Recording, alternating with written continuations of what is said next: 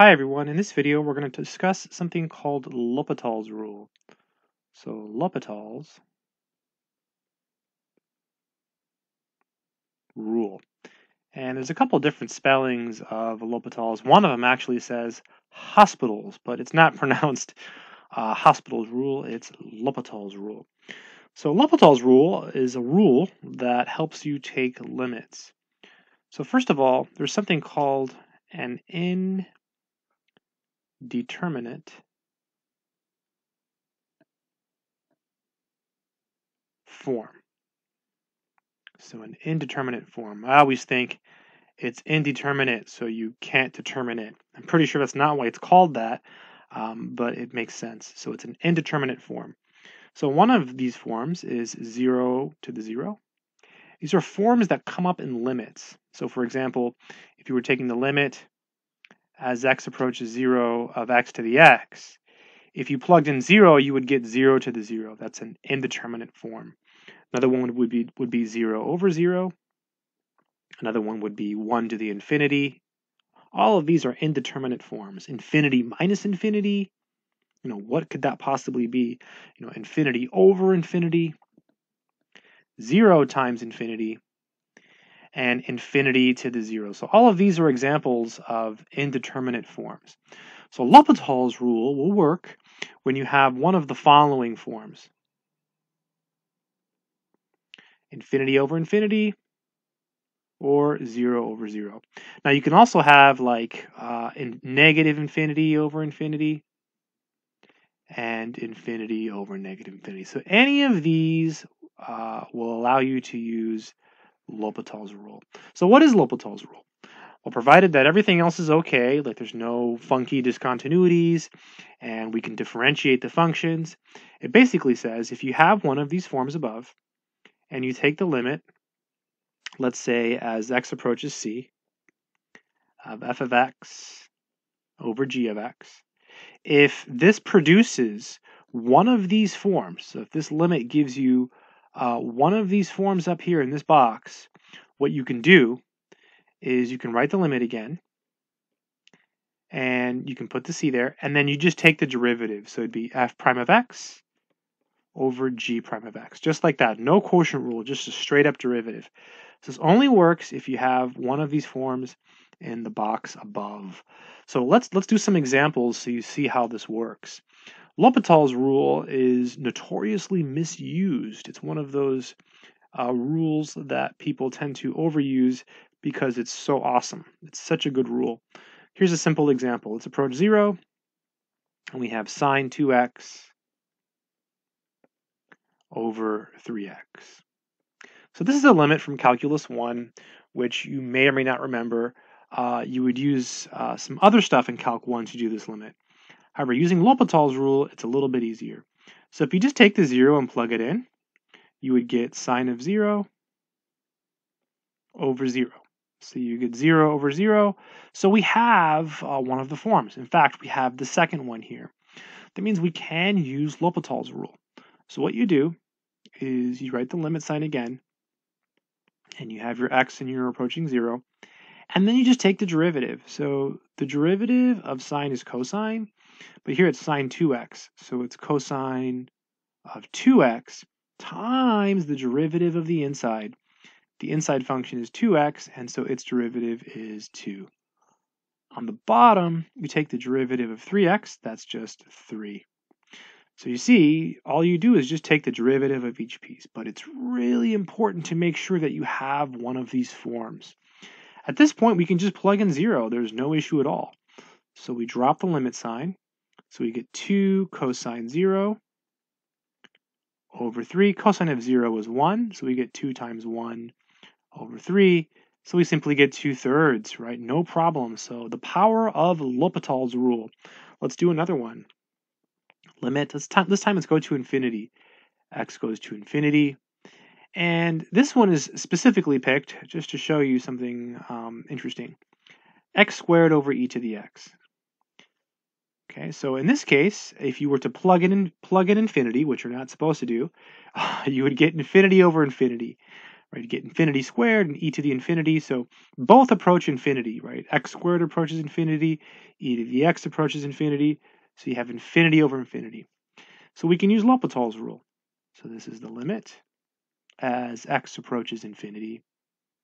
The derivative of x squared is 2x. The derivative of e to the x is e to the x. And we still have an infinity over infinity, right? 2x is going to approach infinity. E to the x is going to approach infinity, so you can do it again. So this is equal to the limit as x approaches infinity. The derivative of 2x is 2. The derivative of e to the x is e to the x. And we've reached a point where we can no longer use L'Hopital's rule. So now you just have to think about it. You have 2 over something getting really, really, really, really big. So in this case, this is just 0, right? It's like 2 over something big, which is small. If you're not convinced of that, think of like 2 over 10. That's 0.2. If you do 2 over 100, that's 0.02. If you do 2 over 1,000, that's 0.002. So the numbers get smaller when the bottom of the fraction gets bigger. Now, I purposely picked this example here to make the point that you don't really need to show the work here because e to the x grows faster than x squared, so you know automatically it's going to be 0 because exponentials grow faster than polynomials. So whether or not you use L'Hopital's rule in some of these problems is totally up to you. You know, if you know what the answer is and you're just doing this for yourself, or you know, if you're taking a class and the teacher doesn't care, just write the answer down. So let me give you a little chart or a little thing, so useful thing, that will help you do most of these problems. So in general, for big X, so for big values of X, we have the following. So what grows faster than most things? X to the X grows really fast, and that's bigger than X factorial. Okay, assuming we have integers here, and that's bigger than exponentials. So e to the x, 2 to the x, 3 to the x, and that's bigger than polynomials. So like x squared, x cubed, and that's bigger than logs, so like ln x. So this is a pretty useful table. Now, x factorial here is only defined for like, integers. But in general, this tells you that x to the x grows faster than x factorial, which grows faster than exponentials, which grows faster than polynomials, which grows faster than logarithms. So using this, you could evaluate limits pretty easily. So say we had the limit as x approaches infinity, so x is big, of, let's say, e to the x over x squared plus x. So you could use L'Hopital's rule, but you'll reach a point where it's no longer useful. So in this case, you see that e to the x is on top, and it grows faster than the polynomial on the bottom. So this limit is going to be infinity. Boom. No need to use L'Hopital's. Here's another one. Limit x approaches infinity of ln x over x squared. In this case, you have ln x up top and x squared on the bottom. So x squared grows faster than ln x. So the bottom gets bigger, so this approaches 0. Again, no need to use L'Hopital's. If you wanted to use L'Hopital's on these, you could. Let's do another one. Limit x approaches infinity. How about this one? X over e to the 2x. So again, you have e to the 2x on the bottom. That grows faster than what's up top. So in this case, it's 0. So whether or not you use L'Hopital's is a matter of preference. It is a useful technique, though, and it is extremely powerful. For example, let's say you wanted to use L'Hopital's on this one here. You could, because it's infinity over infinity. So you would take the derivative. The derivative of the natural log is 1 over x. And the derivative of x squared is 2x. Right, taking the derivative of each piece. At this point, you would rewrite this. This is the limit as x goes to infinity. And then it's 1 over x divided by 2x. That's really 1 over x times 1 over 2x, right? You multiply by the reciprocal whenever you divide. So this is the limit as x approaches infinity of 1 over 2x squared. And now we've reached a point where you can't really use L'Hopital's, so you have to go back to that thinking the bottom is getting really, really big, so the fraction gets really, really small. But again, all of this can be avoided if you have this very useful thing which holds for big values of x.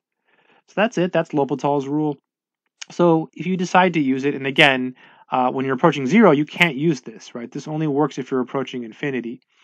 The only indeterminate forms you can use L'Hopital's with are the following, right? Right here, infinity over infinity, 0 over 0, etc. And the problems that follow, you'll see tons of problems and tons of examples, and just always try to take the easiest possible route when you're doing the problem. Do the problem the easiest possible way. I hope this video has been helpful. Good luck.